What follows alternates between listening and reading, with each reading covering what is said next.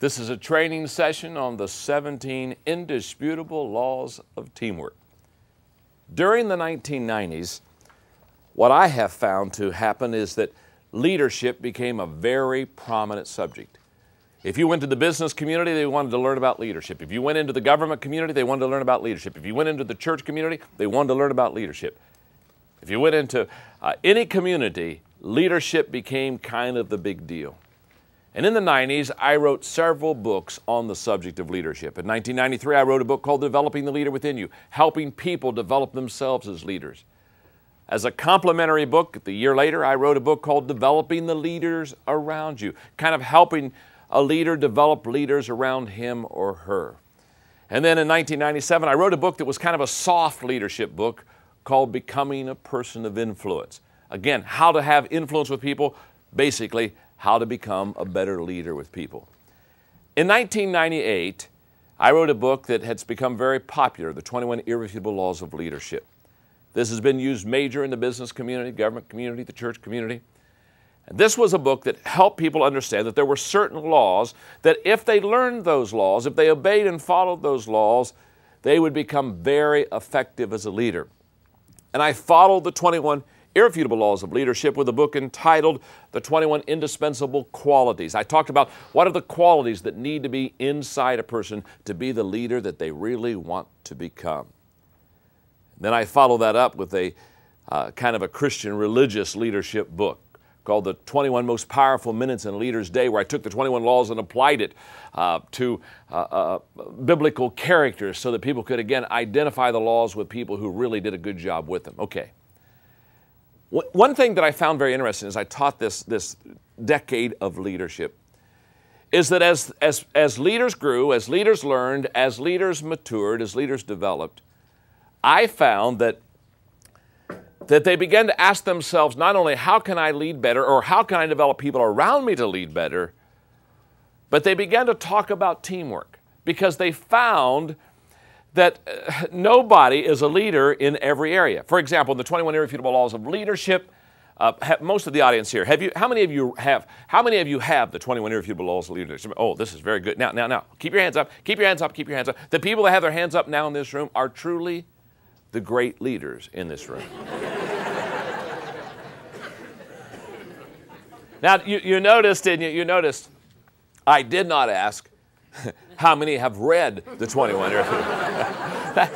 That's way too big of a risk. I'm not going there. I wouldn't touch that with a 10-foot pole. Okay. Now, anybody that has read the 21 Irrefutable Laws of Leadership, the first thing they come to the realization is that they're not good in all 21 laws. Is that not true? Let me just ask you, how many of you probably fell a little short in at least 2 or 3 of the 21 Irrefutable Laws? Okay, thank you very much.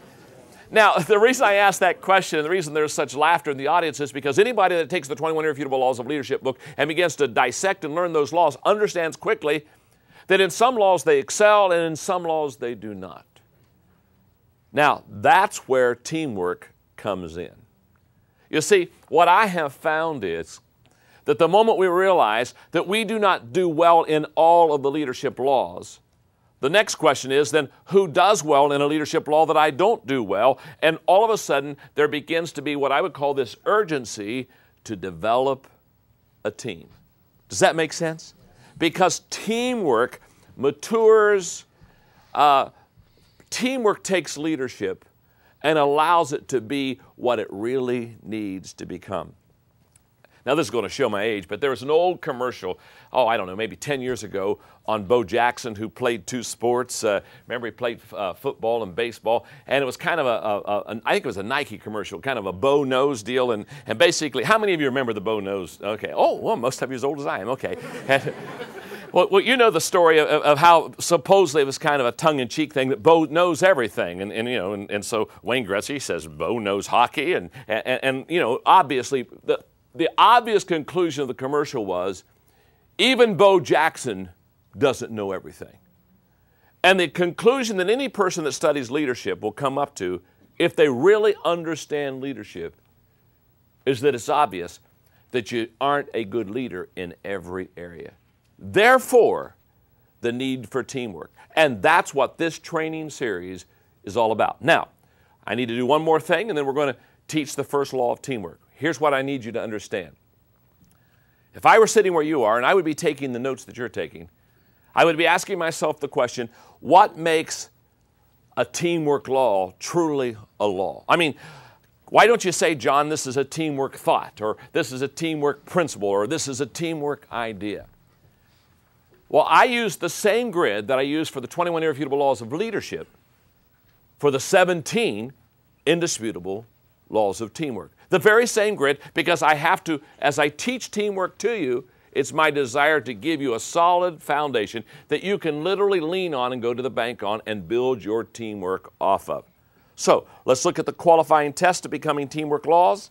There are 4 of them. Number 1, they're not based on culture, gender, or age. Very simply stated, they're not limited to a gender, they're not limited to an age, they're not limited to a culture. In fact, we teach teamwork, we teach leadership internationally through our equipping organization, the Enjoy Group. And what I have found is the laws of leadership, they work in every country. The laws of teamwork, they're going to work in every country. Why? Because they're not limited. That's what makes it a law. Number 2, they relate and apply to all communities.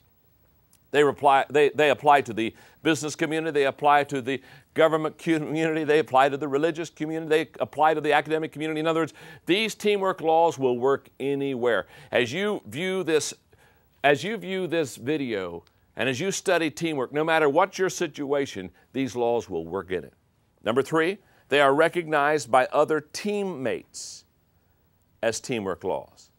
In other words, very simply, we just sit down with players on teams and we ask them very pointedly, are these teamwork laws working? Is this truly a law? Is this something you can really go to the bank on? And finally, number 4, they stand the test of time. In other words, they're not dated, they're not faddish, they're not in now, and 5 years from now they'll be out. These teamwork laws worked in the 1900s, they're working now in the 2000s, they'll work in the 2100s. They are not limited to time. Let me make 4 observations about the laws that you're about to learn concerning teamwork. Number 1, these laws can be learned. You can learn these laws. The reason I know that is for many years now I've been training teams. For many years I've been developing team members. I could put a name behind every teamwork law that you're going to study. I promise you, you can learn these laws. Now, I want you to just look at your neighbor and I want you to say to him right now, even you can learn these laws.